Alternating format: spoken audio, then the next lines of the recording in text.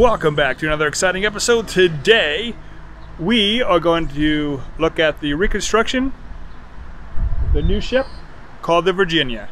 Now the Virginia was actually the first ship made here in America. So this reproduction is actually sail-worthy, or will be very soon by the time you see this video. So come along with me and let's see what we can see. It's not necessarily the biggest ship, but historically it was known to be one of the best made ships that were ever made. They are located in the Bath Freight Shed, about 10 miles north of the original 1607 Popham Colony site. Opening the doors to the Bath Freight Shed, you will enter the Jane Stevens Visitor Center.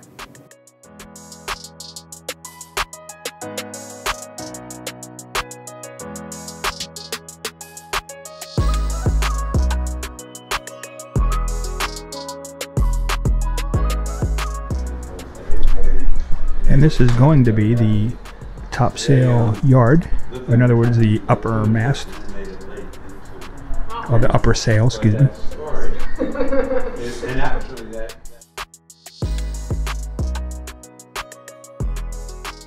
Now they know the Virginia did have at least a couple guns on them, like this one, or at least very similar. Work on the Virginia is done on most days of the week.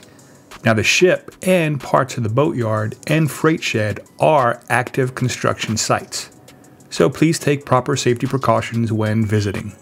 The organization that's rebuilding the Virginia is called Maine's First Ship, and it strives to use their reconstruction of the 1607 Virginia to immerse the public in an exploration of the region's early history, craftsmanship, and relationships, and their impact on the community and the environment today. The Virginia was the first English ocean-going ship built in the Americas. It was built in 1607 to 1608 at the Popham Colony's Fort St. George, located near the mouth of the Kennebec River. There were about 100 colonists, all men and boys, including a shipwright, Mr. Digby of London. The Virginia was built to aid in coastal exploration and fishing, but was repurposed when the colony was abandoned in October 1608 and was used to return some of the colonists to England.